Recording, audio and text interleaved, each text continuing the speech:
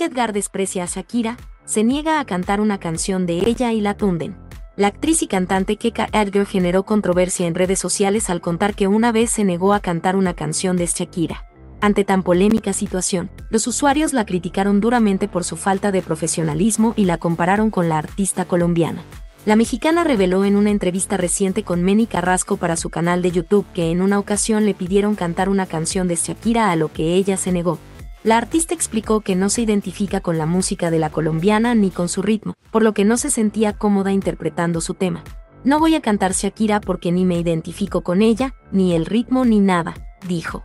De igual modo mencionó que la persona que le solicitó cantar la canción de Shakira intentó presionarla diciéndole que si no lo hacía no cantaría ninguna otra canción. Sin embargo, Edgar se mantuvo firme en su decisión y se retiró del lugar. Es que yo no voy a cantar eso. ¿Por qué me van a hacer a cantar algo? Pues sí canto algo mío, añadió Kika Edgar. Las declaraciones de Kika Edgar no tardaron en generar revuelo en las redes sociales, donde algunos fans la criticaron por su negativa a cantar una canción de Shakira. Muchos la calificaron como grosera y poco profesional, mientras que otros cuestionaron su talento y la compararon con la artista colombiana. Cabe destacar que Kika Edgar tiene una amplia trayectoria como actriz y cantante, y ha participado en diversas producciones exitosas.